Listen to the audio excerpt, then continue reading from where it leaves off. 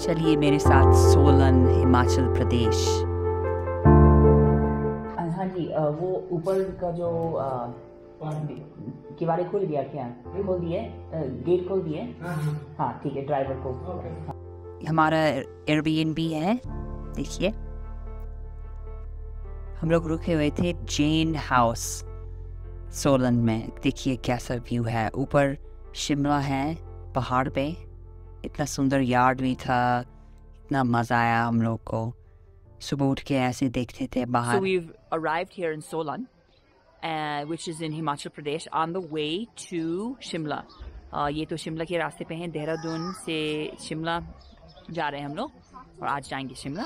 और सोलान जो है वो मशरूम सिटी कहते हैं, people call it the mushroom city of India, Solan. So if we have luck, we are going to try and see some mushrooms today. We're not sure if it's going to be, there's an institute, mushroom institute, we're not sure if it's going to be open.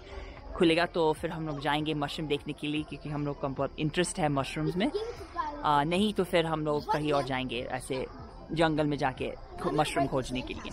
And this is an Airbnb we found here in Solan, and it is the Lalit Jain property. Beautiful little place, nice hospitality. We're having aloo paratha for breakfast and chai. तो बस ये सब, बहुत सुंदर yard भी है यहाँ पे, अच्छा लग रहा है। It's super quiet and it's invisible. Oh.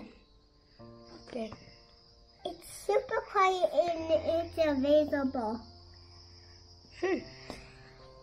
तो फिर हम लोग मार्केट गए और ऊपर नीचे बहुत ज़्यादा होता है, मतलब कहीं सीधा सड़क नहीं है, आपको कहीं जाना है तो ऊपर जाना यानी कि नीचे।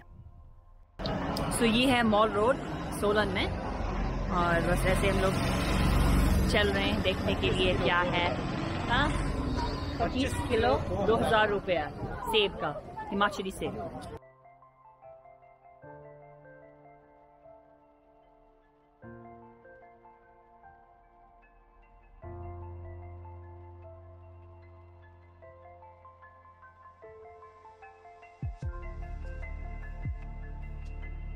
और हम लोगों ने बहुत कोशिश किया मशरूम इंस्टीट्यूट जाने का, लेकिन वो बंद था। देखिए मशरूम का मशरूम सिटी स्टैचू।